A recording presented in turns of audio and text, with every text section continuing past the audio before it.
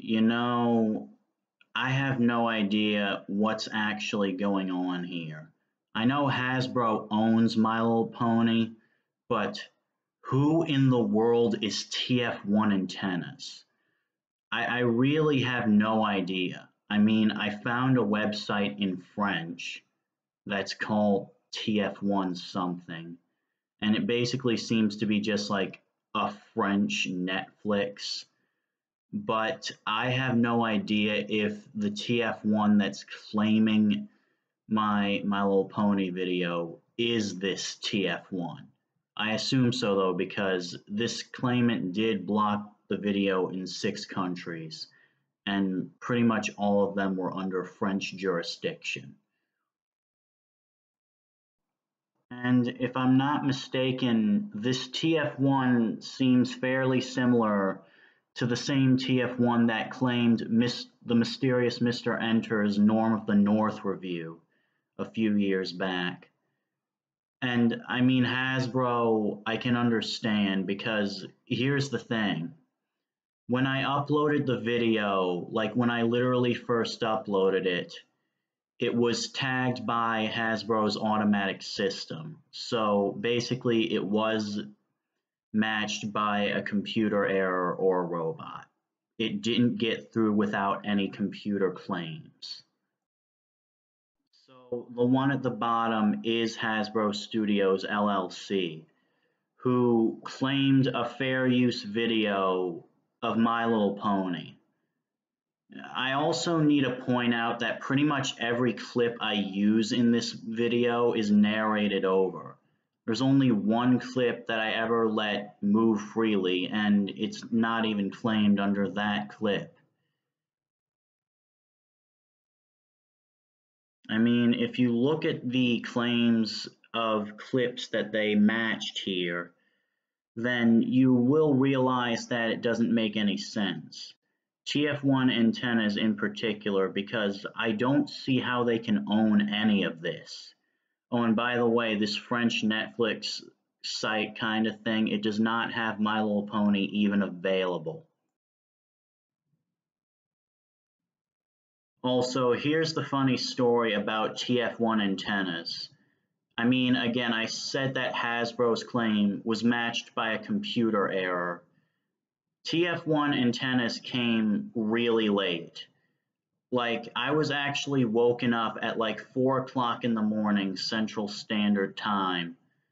I looked on my YouTube and I found the TF1 claim, which I wasn't even going to deal with until I actually woke up. So I filed a dispute against TF1 Antennas, and mind you, this is like many hours after I disputed the official Hasbro claim. And I say official because look at what's under it. Hasbro Studios LLC. This is what's more confusing to me. It seems like a French company that tries to claim a fair use video on behalf of a multinational company for an American/Canadian cartoon. Of course I disputed it.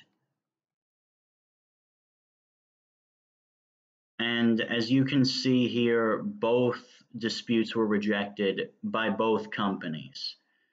So yeah, that does mean I had to give my information to these random people for my video to be viewable, at least for 24 hours. And by all means, it seems like TF1 was hired by Hasbro to make this claim. I really don't see why a French company should be involved with this, let alone block it in 6 French countries. Like, I think I remember a few off the top of my head. Let me see. It was blocked in, of course, France. It was also blocked in French Guiana, French Polynesia, the French Southern Territories. So, yeah, I don't know how this copyright claiming could be any more ludicrous. But this does also mean that my video and my channel are susceptible to strikes now. I'm not saying it'll be terminated, but I'm just putting it out there because my channel isn't exactly healthy right now.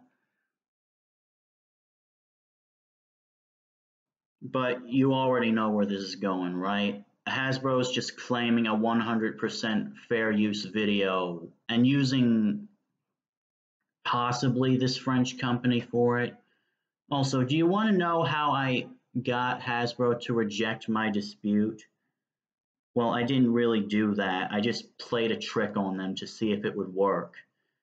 Well, here's what I did. For a while, Hasbro didn't reject my dispute. I stayed off of all of my online presences for an unusual long amount of time. And then I came back to my YouTube channel and Gmail after that time. And there you go. My dispute was apparently rejected. Like, guys, you got to give me credit here. I predicted Hasbro's own copyright move because I knew it was going to happen. And guys, be aware that it could happen to anyone.